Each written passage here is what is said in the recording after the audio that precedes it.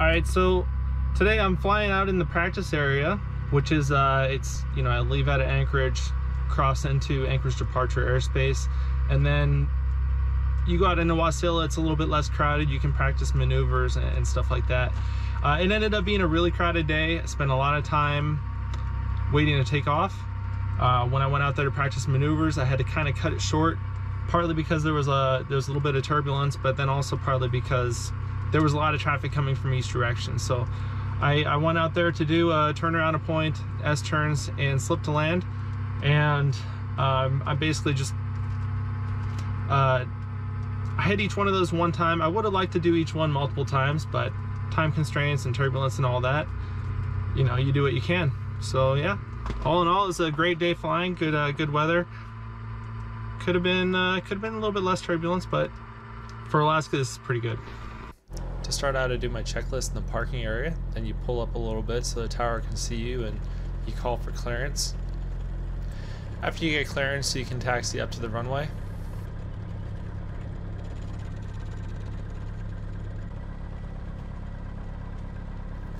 So this was a Saturday, and the thing about flying in the wintertime in Alaska, a lot of bad weather days.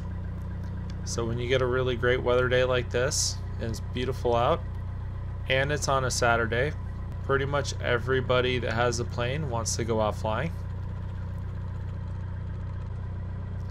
I ended up getting stuck in traffic just sitting here for about 15 full minutes. I wish I had the audio adapter for my headset to the GoPro so you could hear the ATC. It took about 5 solid minutes just for me to call up and ask for clearance. It was just non-stop traffic on the radio.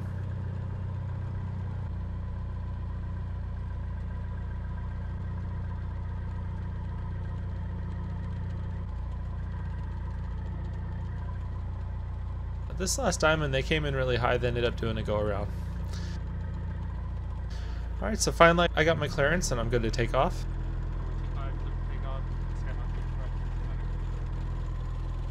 Didn't want to waste any time to get up there because there was people coming in straight behind me.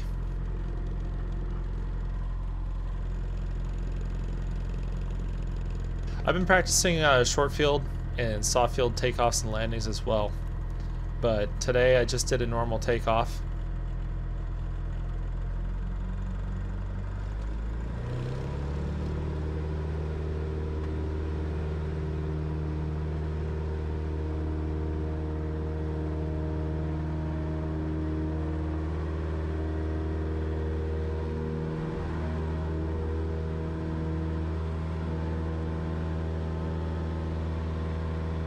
So since I'm going out to the practice area, I'm doing something called an inlet departure.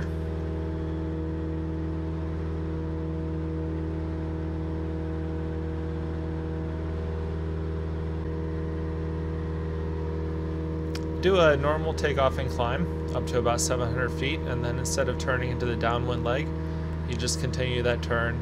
You headed straight out over downtown Anchorage over Cook Inlet.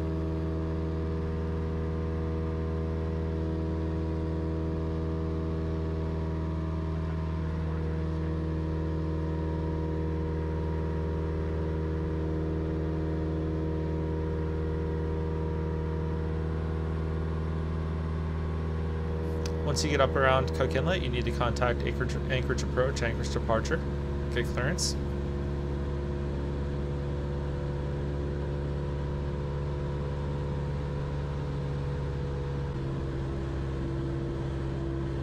Almost as soon as I hit the practice area, like right across Cook Inlet, it started in with the turbulence.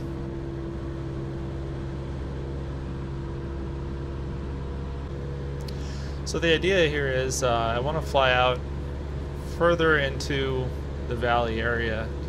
Once you get up over that farmland, normally there's not as much air traffic and you're free to do maneuvers.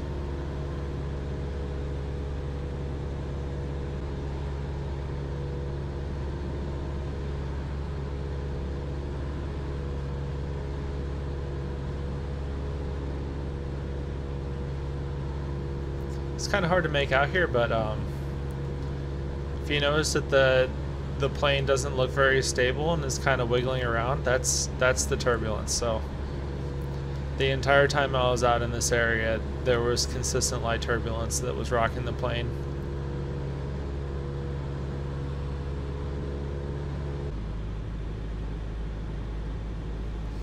Alright, so I did some quick clearing turns, 90 degrees to the left and 90 degrees to the right. Didn't see any traffic around me, so I set up to do a slip to land. Basically just entered a slip posture to dump a little bit of my momentum and drop some altitude.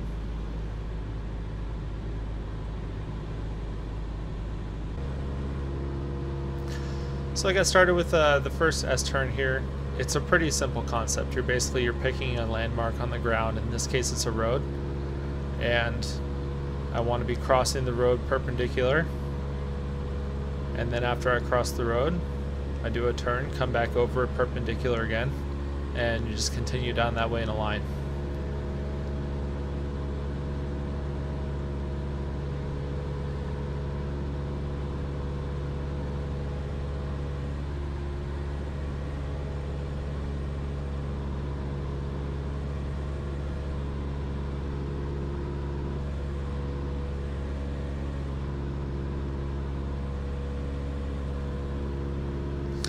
It was really pain today that it was so beautiful because, you know, I only just got started doing maneuvers, and I already have ATC calling me up and letting me know that there's traffic coming from the north and from the south,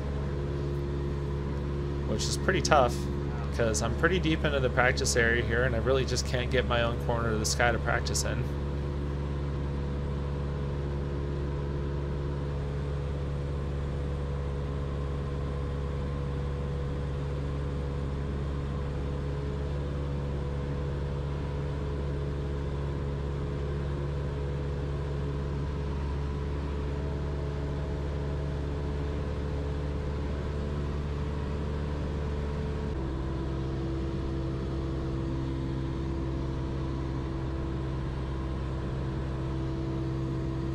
I did head out west a little bit further to get away from that traffic and to pick a good area where I could do turnaround and point.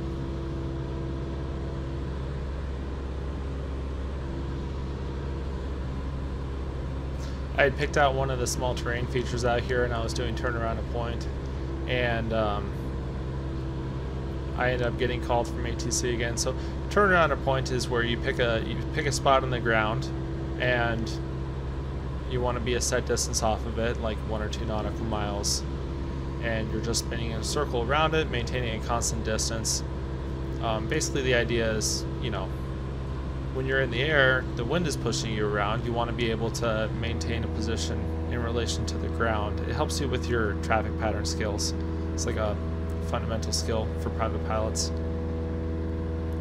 So I was just doing turnaround and point out here, and then I had ATC calling me up again, and there was more people coming in from the south and more people coming in from the north. So I got one good iteration in, ended up just calling it, and headed back to Anchorage.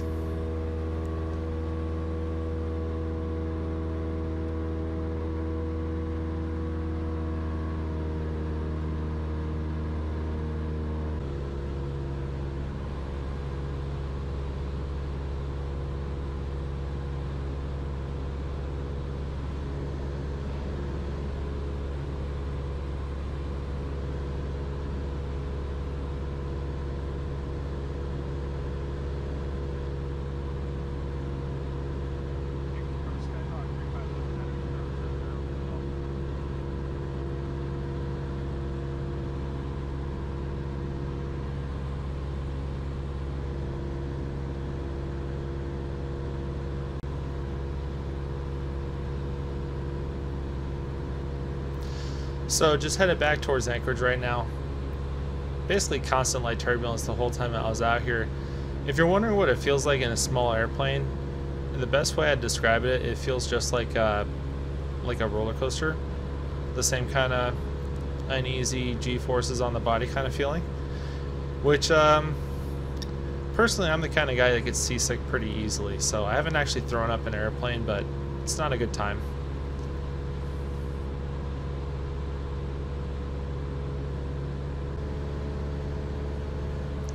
Before you get up to the Class D airspace, you've got to call up Merrill, let them know that you're coming, and transition out of Anchorage approach.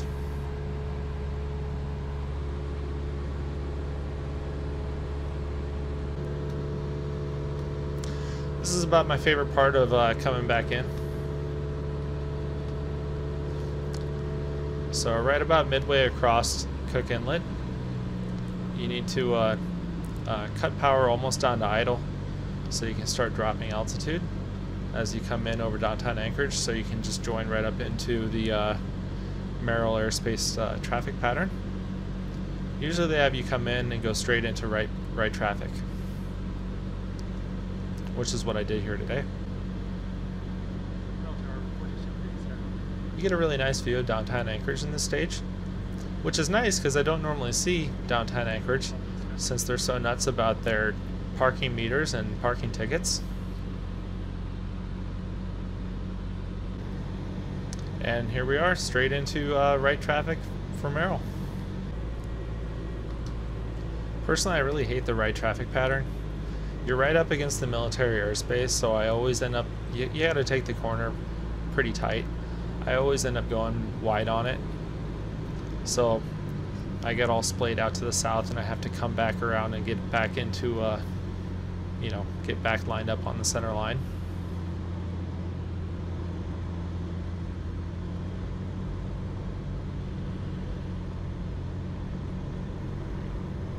I ended up correcting the issues pretty well. I was a little bit fast coming over the runway, and I got a little bit off the center line. It was a really soft touchdown though.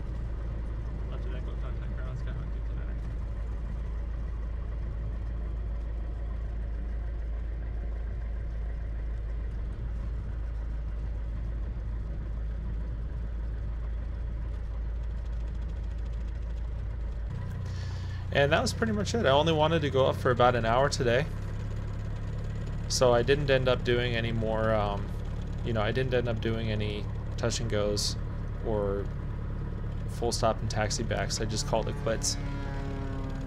The next time I go up, I'm going to be practicing short field takeoff and landing, just staying in the traffic pattern for a full hour.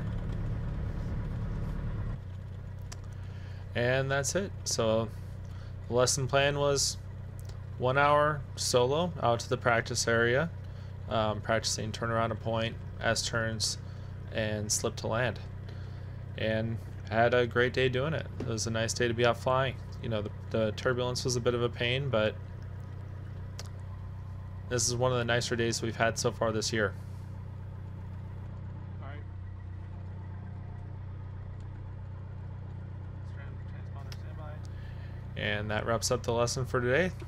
Had a good time. I'll probably be posting a video showing what short field, soft field takeoffs and landings look like coming up soon here. So appreciate it. See you around. Check the stowed.